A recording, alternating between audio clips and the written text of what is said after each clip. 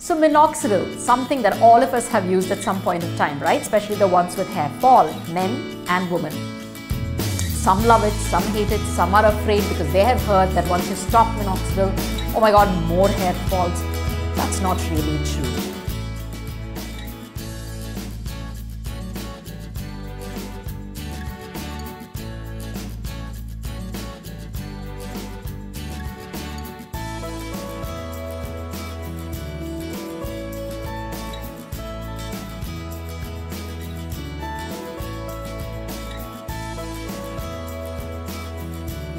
So minoxidil is an application which actually increases the blood supply to your scalp, thereby increasing your hair growth, extending your anagen or the growth phase of the hair itself.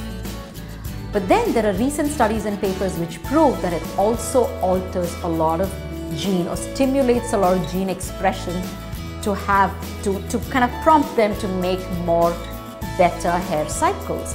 So you do get added benefit as against the previous understanding that it just increases the blood supply. So when you use minoxidil, use it twice a day at least for at least 6 months for you to see the actual benefit. That's the right way of using it.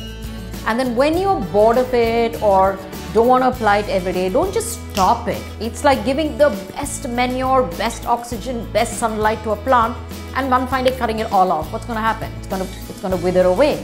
Likewise your hair. So you're keeping it at its best possible situation and don't cut off the supplies immediately. Taper it as you go by. Use it maybe once only at night, or use it alternate nights, or use it on the weekends and keep it going. So that won't kind of give you that drastic shift and change. And now there are wonderful preparations of minoxidil with mixture of finasteride, with mixture of azelaic acid, tretinoins, with mixture of a lot of softening material of hair. So a whole lot of peptide mixtures, all of this in combination promote fantastic hair growth and prolonging the growth cycle of the hair. So don't be too afraid of minoxidil.